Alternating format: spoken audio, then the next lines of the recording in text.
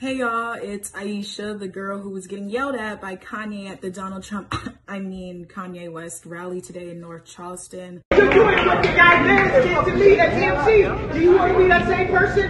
And your face is covered so we don't even know who you are.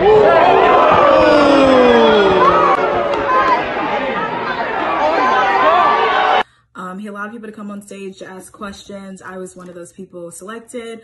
We went up there. He let numerous people go before me. And at the last 5 minutes, he allowed me to ask my question on gun reform, in which he did not answer. He just spewed out random facts and bragged about himself. Communities are disproportionately affected by gun violence. Okay. Aisha's comment is on gun violence in the United States.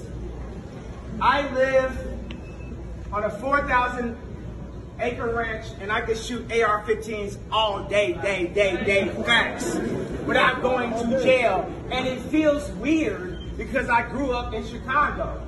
And then after that, he started to go on a rant, and he started saying very incorrect facts to his crowd, and I kept interrupting him and shouting over him the correct facts, because he has a large platform and he shouldn't be saying incorrect things to people who look up to him. And then he stopped. He put the spotlight on me, and then he interrogated me in front of everyone for interrupting him, even though 5 minutes earlier, a white girl did the same thing, and he caught her on stage, gave her a hug and everything. How do you feel at the end of the interview? I feel fine.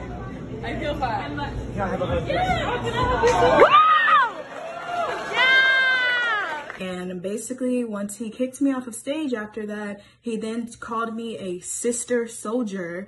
And then he continued to say I wanted Wakanda, not America. And he kind of just talked badly about Black women. So please don't vote for Kanye West, because he's just not qualified, y'all. And he just ain't it.